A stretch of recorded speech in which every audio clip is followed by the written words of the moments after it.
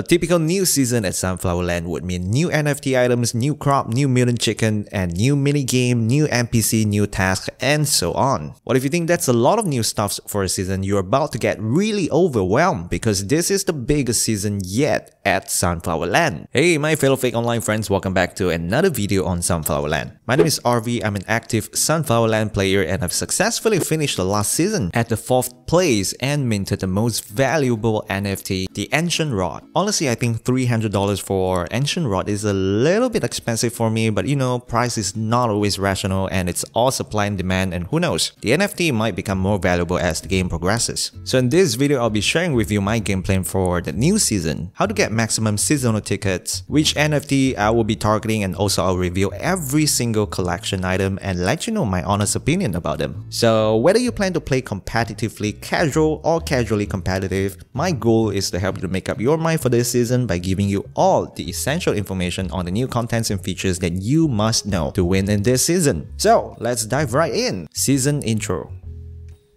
This season is known as the Spring Blossom season. It was released on 1st of February and it will last for 3 months, all the way until the last day of April 2024. The season was introduced together with one of the biggest releases in Sunflower Land history, the Island Upgrade feature. The new seasonal ticket is known as Tulip Bulb. Yes, you can now throw away all your once precious mermaid scales if you still have any left for some reason, and much like the previous season, there are 5 main ways to earn Tulip Bulb. Number 1, completing deliveries for NPC. Number 2, Hank's daily chores, which was said to be brand new but so far not really. Look, we have cooked 3 carrot cakes on day 2 of the season and I didn't even have space for the bakery building at first. Number 3, Bird's Obsession. This season we should expect more non-tradable collection items instead of some expensive NFT from the secondary market, that is according to the team. Number 4, you can also get bonus Tulip Bulb from crop harvesting. The drop probability will depend on the cooldown duration of the crop that you harvest. Number 5, this is new. Every week, the new NPC Poppy at the Pumpkin Plaza will be asking for a specific flower in exchange for 50 Tulip Bulbs. Wait, what? What flower? Where do I buy them? Where do I get it? I know, patience, I'll break it down for you later. Now look, if you're somewhat super new to the game and whatever I've just said makes no sense to you at all, I will leave the document links to each of these features down below in the description for you to figure out on the how-to. Or you could watch this video that I've made for the last season for some details, because the seasonal tickets earning methods are more or less the same. Lastly, we have a seasonal banner. I hope you've purchased it at a discounted price, otherwise you can still buy it now if you are interested in getting these benefits, including a 25% SFL discount on seasonal items, bonus seasonal banner to place at your farm, bonus seasonal wearable airdrop, this is usually a onesie for your bumpkin, bonus seasonal tickets, super important for the seasonal race, and of course an amazing additional 10% experience for your bumpkin. An additional perk that's not mentioned here is that the current seasonal banner holders will usually get an additional discount for the next season's banner as well. So that's something to consider. For me, it's a no-brainer to get one, but you can still participate in the season without the banner, of course. Flowers, honey, and bees. Let's crack this one. First of all, flowers are grown in the flower beds, not on your usual crop plots. They will also be available at a second expansion after you upgraded your island to Petal Paradise. Basically, you have to buy flower seeds from the seed lady, crossbreed it with a crop or flower of your choice to get a specific flower outcome. The sun petal seed will take 1 day to grow, bloom seed will take 2 days, and lily seed will take 5 days. You can of course check the new flower tab in the Sunflower Land Codex to track your progress. You can find the crossbreeding clues from the game itself, for example the 3 pages that you collected from the Pumpkin Plaza, but the last season has proven that the best source to go to figure all this out is the Sunflower Land community. The community data will be collected and shared in Discord. Check out the flower combination codex in the Sunflower channel, or eventually somewhere at sfl.world, I believe. No joke, the Sunflower Land community is super selfless in sharing their findings. You don't really see this with many other Web3 gaming community. Overall, I would say that the recipe cracking part is more or less the same with the fishing game, except for it's not RNG based, because you are always guaranteed to get a specific flower with a specific seed plus crossbreed material.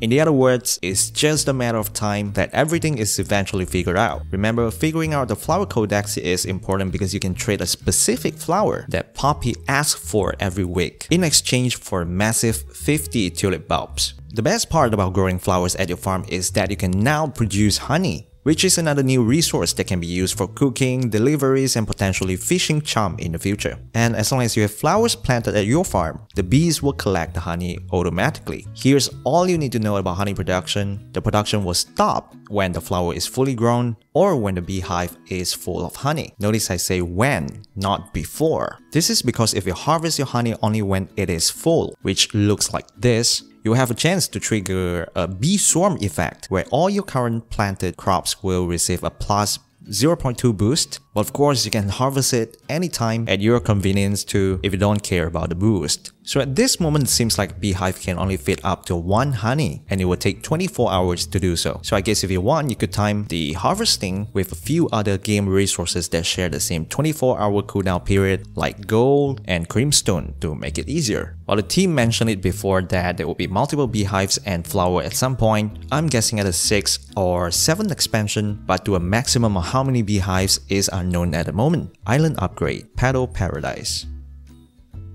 As the saying goes, to upgrade or not to upgrade, that is not a question. Of course you want to upgrade. I know they say it's optional, but I really see no reason to not upgrade at all. First of all, with the upgrade you get access new gameplay contents, features, and resources, plus a new cool genome known as the Blossom Beard that gives 10 additional experience boost. On top of that, the initial island expansion at Petal Paradise are much cheaper than the previous ones. I've mentioned it in one of the videos that I thought the team would consider to make progression much easier for the new players, hence the cheaper cost. So if you do upgrade, you will get a refund of the resources that you used for expansions previously. Really nothing to lose there. So I'll say upgrade as soon as you can because you will need to collect new resources that's only available on the new island for the later expansions. Unless you have the Grinx's Hammer, you'll be stuck at this expansion for 3 days because it requires 3 creamstones to complete. Overall, the island upgrade is a much anticipated feature and I've been covering the updates and progress here at the channel since the team announced it. In case you missed out on how it works, here's some of the quick recap and some tips for you on the upgrade. First of all, do harvest everything before moving to the new island. This is because when you migrate to the new island, all your crop plots, trees, gold, iron, stone nodes, and chickens will be stored back in your inventory chest, so no point leaving unharvested produce. Number 2, don't upgrade your island until you finish all the chores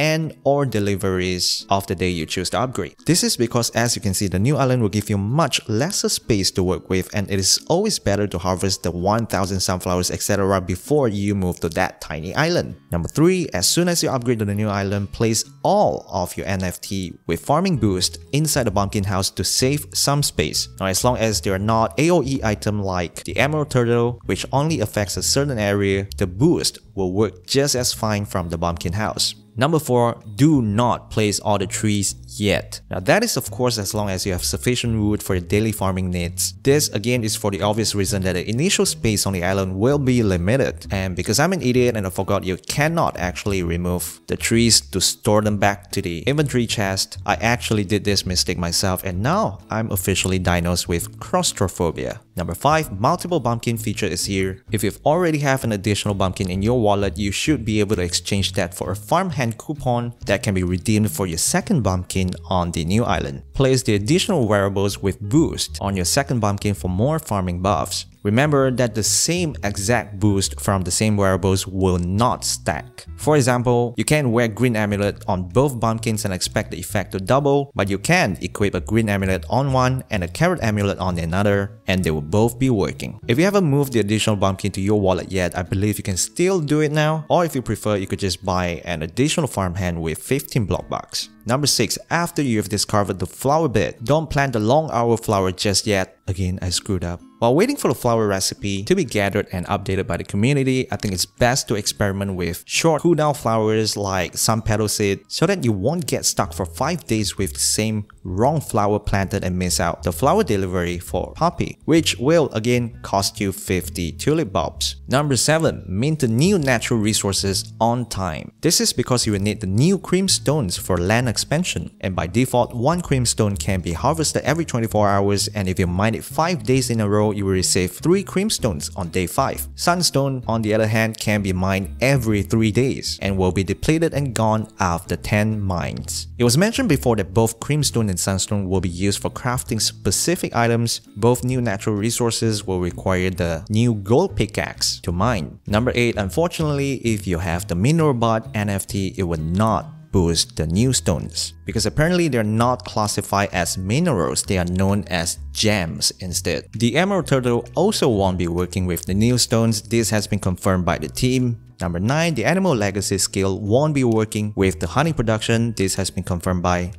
me. Okay, allow me to rant a little bit here. I can understand why animal legacy skill won't boost the fishing because fish is not considered as animal produce. It's just animal that you caught and found in the sea. But come on, bee produces honey. Now try to argue with that. RIP to my animal legacy skill. So that's about it for the island upgrade. What's currently missing and pending from the island upgrade features include increased hoarding limit. I'm not sure if this one has been implemented yet or is it even still part of the plan. Previously, the document said there will be plus 0.2 crop totem boost. I believe this has now been replaced by the plus 10% blossom beard for experience. Reputation system that's supposed to give us these perks like reduced redraw attacks, bonus rewards, restricted areas and special events, bonus wearables, collectibles, extra upgrade badges and symbols are not implemented yet too. Bonus skills which should come with the entire skill revamp in the future, it's also not part of the upgrade here. And the team previously mentioned that there will be new fish coming in this season as well, but maybe it's just not released yet for now. So yep, that's about all that's missing if we were to compare it to the official document, but hey, be grateful.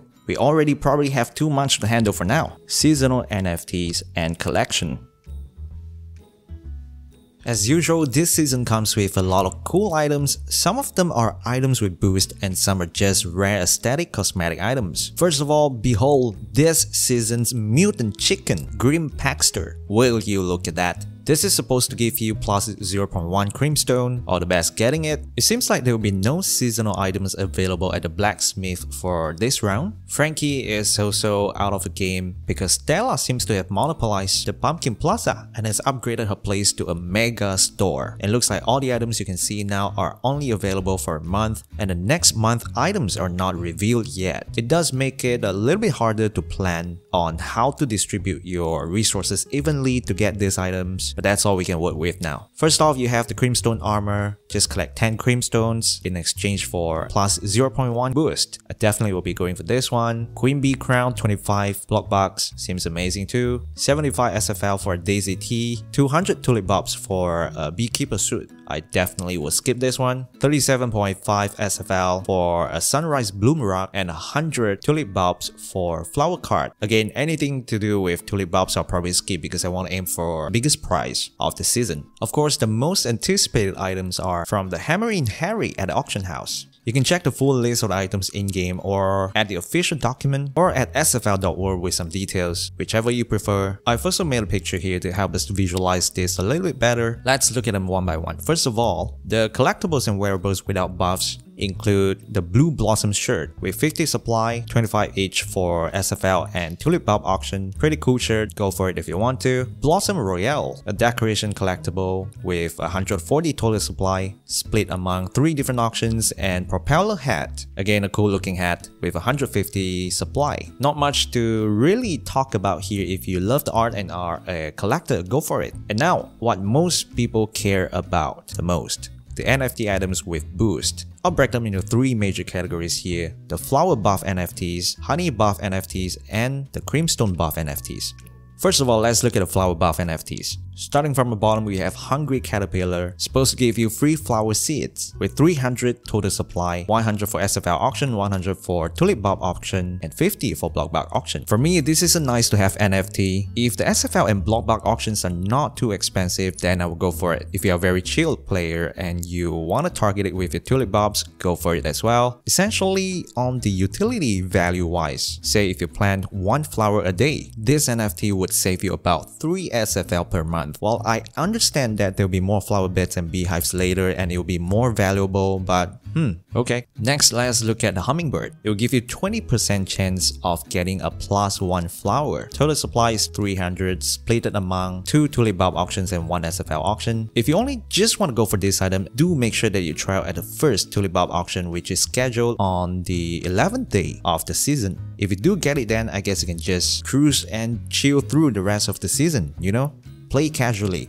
That, or target another mid-tier NFT this season and keep grinding. Last one in the flower category is the flower crown. This will give you 2x flower speed and it has only 100 supply. 50 for block block auction and 50 for tulip bulb auction. It would be super cool to pair this with the other 2 flower NFTs to get the maximum flower production. In my opinion, at the current stage of the game, getting flower boost is less appealing because there is very little use for flower as of now. Even though you might need them for gifting when pumpkin relation is introduced down the road, I still think that you would do alright without any flower boost. However, if there's some progression quest in the future where you can unlock some NFTs by completing the flower codex like the fishing quest, then I believe the flower NFT will be more worth it to get. For now, I'll put this at the back of my mind and snipe them from the block bucket SFL auction if they are within my budget. Moving on to the honey buff NFTs, first we'll look at the hornet mask. It will give you 2x bee swarm chance, 300 supply, 150 for tulip bulb auction and 150 for block buck auction. Again, this one falls under the nice to have category, but if you didn't care enough for the bee swarm effect to begin with, I guess you can pretty much just ignore this one. If you're a chilled player, this will be a nice one to aim for. Next, we have the queen bee. It will give you 2x honey speed with a total supply of 200, 100 for SFL auction and 100 for block buck auction. It's funny because this can only be attained through block buck or SFL, not tulip bulb. That's actually quite questionable for me. I wish they would allocate some supply for tulip bulb auction. After all, it's really a cool buff to have. In fact, this is actually very tempting for me to get.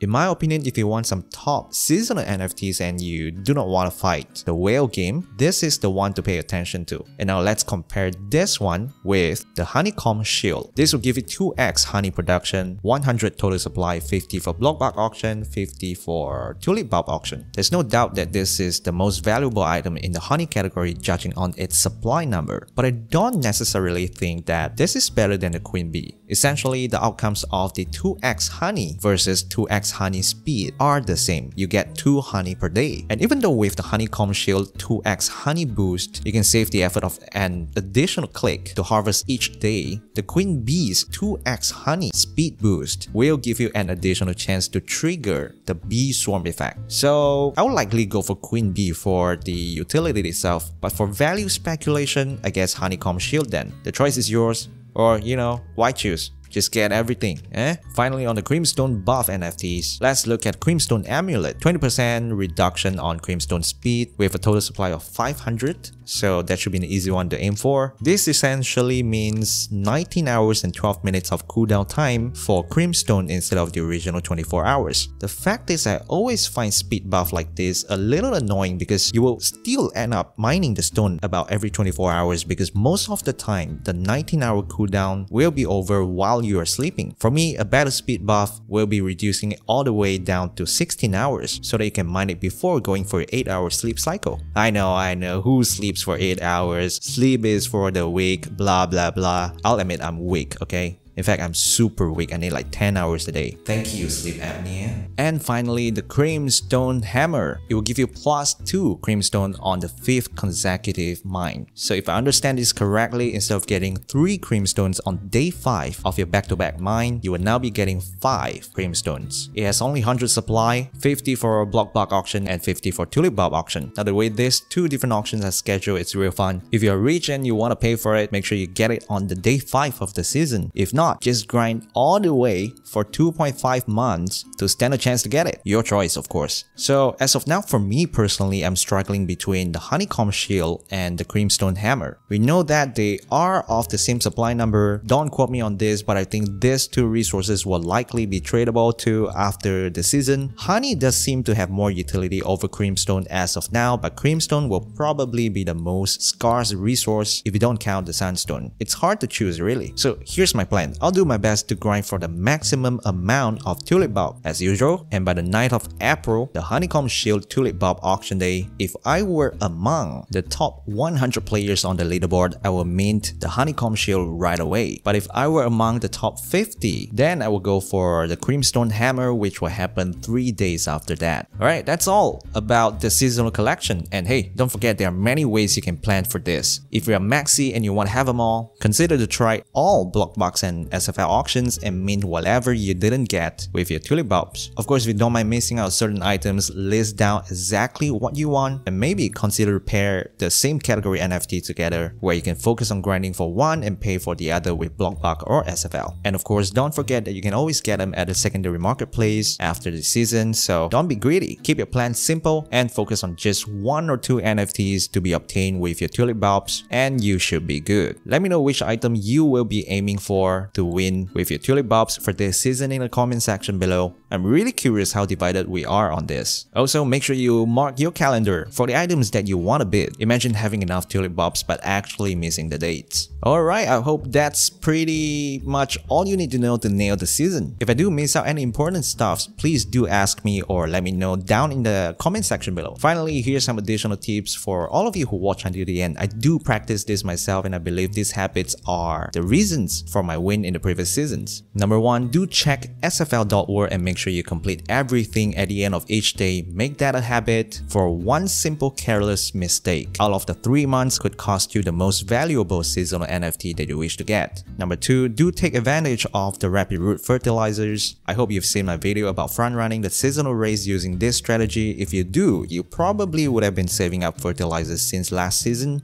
I have about close to 700 now to spam. The key is to front run the other players as early as you can so the competition can be set early in the season. If you have no clue what I'm talking about, then you must check out this video before everyone else figure out the trick. Lastly, if you're going for any of the rarest seasonal items, make sure that you schedule your harvesting according to your lifestyle. Plan longer crops if you do know that you'll be sleeping or be busy for the rest of the day. Set some alarms to remind you to harvest. You know, the basic simple stuffs, but it's the basic simple stuffs being done consistently for 3 months that makes the real difference on the leaderboard. Every season, we saw players who missed the top prizes by 1 or 2 seasonal tickets, and that is so painful to even watch. So make sure you don't be that person. I guess in short, the most persistent players will always have the higher chance of winning.